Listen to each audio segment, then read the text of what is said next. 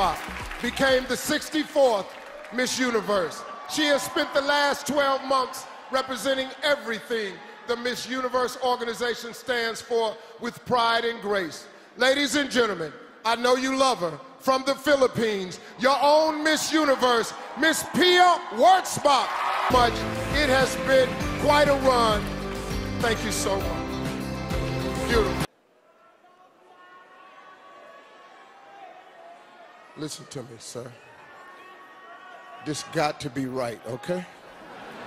Let's not let this happen again. You will not leave the Philippines. Well, thank you.